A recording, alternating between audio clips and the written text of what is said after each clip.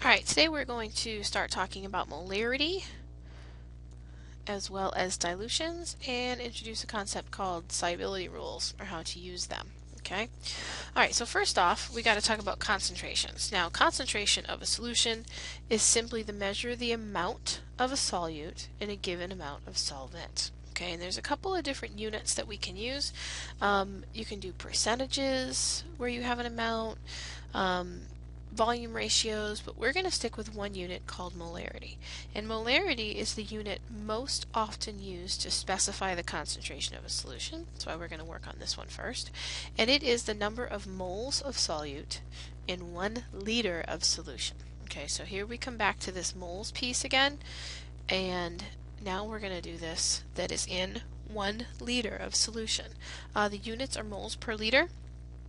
It's a capital M that a lot of times you will see kind of italicized, and the equation then can be moles of solute over liters of solution. Now, a few things still hold true.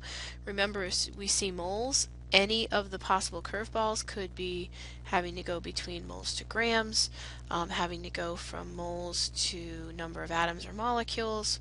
Okay, so there are lots of ways that we could keep this straight as well. Okay, but you got moles of solute. Again, one of the most common ones on the bottom down here is from liters to milliliters, and as a reminder, there are 1,000 milliliters in 1 liter. Okay? Alright, so let's jump right to some samples here. If we have 21 grams of sodium hydroxide is dissolved in enough water to make 500 mils of solution, how much are we going to have? Okay, so let's see if we can get this to work. Well, first of all, alright, let's go ahead and list out our known information. Put this up here. Alright, they're telling me that I have 21.0 grams of sodium hydroxide. We want to make, our volume is going to be 500 mils. What we are trying to figure out, which is the portion that I left off here, is what is the molarity. Okay, so we want to know the molarity. Alright, so there's a few steps that we're going to have to do. Ultimately, I'm going to put this down here. We remember molarity is equal to moles per liter. Okay, so there's our equation, is moles per liter. But we got to do two things first. We got to go from grams to moles, and then we got to go from milliliters to liters. Alright, so first off, let's start with our 21.0 grams of sodium hydroxide. We want to go 2 moles. So we're going to have 1 mole of sodium hydroxide up top. We got to go to the periodic table, take 1 sodium, 1 oxygen, and 1 hydrogen, and we're going to find that that's going to come out to be 40.00 grams of sodium hydroxide. So we take 21, we divide it by 40.00, and we get 0.525 moles. Okay, so we're close. There's our mole value, but we also have to do milliliters to liters. So I'm going to sneak this in over here. We got 500 milliliters.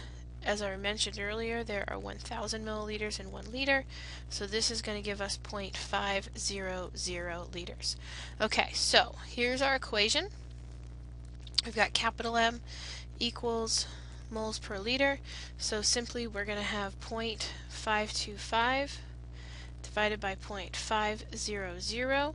It's going to give us an answer of 1.05 moles per liter. You also could have done a capital M for molarity. Okay, and that's our answer. And we go back to using sig figs here. So we got 3 sig figs in our data, 3 sig figs in our answer. Okay, example number 2. This time we're going to have 3.7 moles of hydrochloric acid is added to water to make 500 milliliters of solution. What we're trying to solve for here, again, which I've left off of the equation, is, again, what is the molarity? Okay, now actually, you don't need the density, so I'm going to go ahead and scribble this off of there. Okay, you don't need the density portion of this. So you've got moles, you've got milliliters. We want to know molarity. So all that we have to do to start with first is make sure we go milliliters to liters. So we've got 500 mils, 1 liter, 1,000 milliliters. Okay, so that's going to end up being 0.500 liters. Molarity is moles per liter.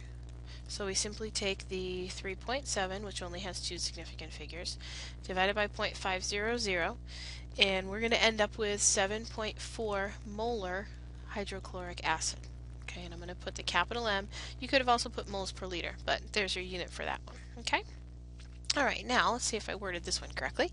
You have a 6.0 molar solution of sodium chromate. Okay, so we've got 6.0 molar sodium chromate. From a chemical formula perspective, sodium is a 1+, chromate CrO4 2-. So my formula here is Na2CrO4. Okay, so sodium chromate. We wanted to have a solution that only contained 0.149 moles. So this time they want to know how much of the solution. Alright, well, so we're really looking at liters of solution that we would need. So we've got capital M is moles per liter, and we've got 6.0 for our molarity, we've got 1.149 for our moles, and we're looking for liters. Okay, now you could manipulate this a couple different ways. I'm going to go ahead and get the liter unit on the other side. Okay, so if I multiply everything by liters, then what I have to do in order to manipulate it again is take 0.149 moles, divide both sides by 6.0. So on my calculator I take 0.149 moles, divide it by 6.0. Two significant figures here, so I'm going to end up with, for my final answer, 0.025 liters. Didn't ask me for it in milliliters, so I can leave it that way, or it'd be 25 mils, but if I had 0.025 liters of solution, it would have exactly 0.149 moles in it. Okay, now dilutions is another scenario where we can do some math where water is added to a standard solution to decrease the molarity to a desired level. Okay, so this is where we take something concentrated and we dilute it down. Okay, so for example, this would be concentrated solution. Okay, I think they give you C, the initials, concentrated. You take a small amount, you measure out a small amount, you put it in what's called a volumetric flask, you add enough water to dilute it. If you've ever used bleach, you've done this many times, okay, and what we use here is a equation called M1V1 equals M2V2, where M is molarity, V is volume, okay, and it's kind of like the gas laws where if we know one pair, we can figure out one of the variables. So let's see this one. It says, what is the molarity of a solution made by diluting? So here comes some of our known stuff. Okay, our known, we've got 0.0500 liters, and this, we're going to call this one V1. Okay, M1 is 4.74 molar. Okay, V2 is 250.0 mils, and we want to know M2, or what's the molarity of this reaction here. Now I could have called this one V2 and this one M2, and these M1 and V1, it would not have mattered. The only thing that I have to do before I start is very similar to the gas laws. My volume units have to be the same. So I'm going to go ahead, because it's closest, and take my 250 milliliters and convert it to liters by dividing by 1,000. So I'm going to end up with 0.250 liters. So now they're the same. Doesn't matter what they are, but they're the same. I'm going to write my equation, M1V1 equals M2V2. I've got 4.74 times 0.0500. I'm looking for M2. And I've got V2, remember I converted it to 0.250. So I multiply these two over here, I divide both sides by 0.250. My molarity, my new molarity here is going to be 0.948 molar. Okay, which makes sense if you take a step back. I diluted it. I took a concentrated 0.0500 liters of 4.74. I diluted it and added enough water to get to 250 mils, so the concentration went down to 0.948. Okay? All right, we're going to do one more here. This time we want to know the volume of water.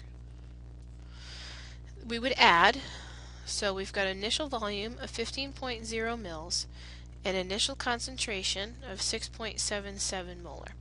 What we want to know is how much water. So we're looking for V2 do we need to add in order to get a new concentration of 1.50 molar? So we're starting with 15 mils, it's at 6.77, which is more concentrated.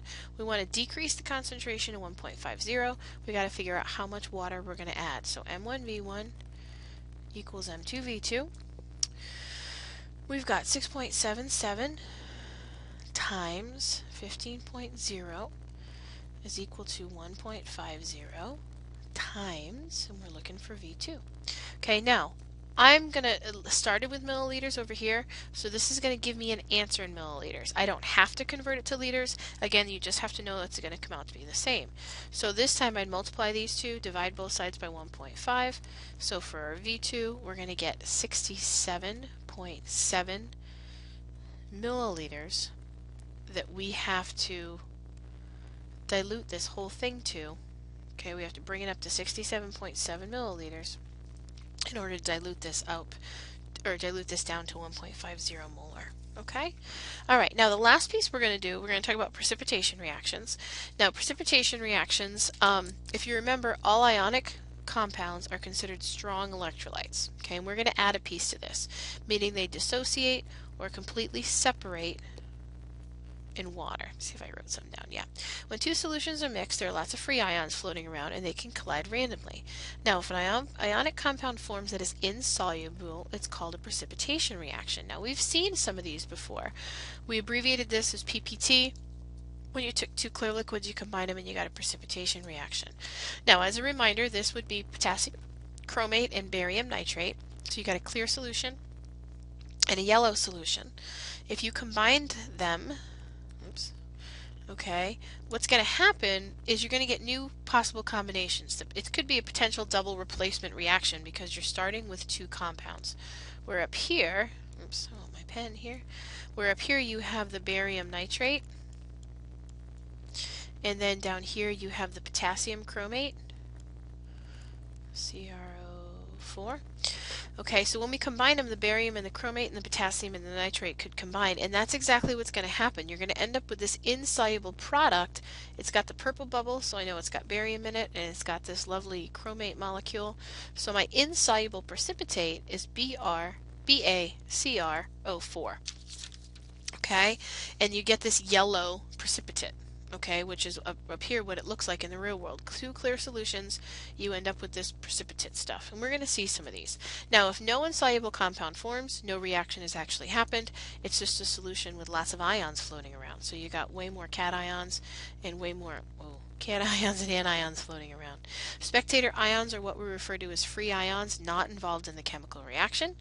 Okay, so back here, our spectators would have been the potassium and the nitrate because they just kept floating around. Those were our spectators. Alright, now again here is another one where you've got potassium chloride is going to react with the silver nitrate. Okay, they combine and the silver chloride is going to precipitate out of solution.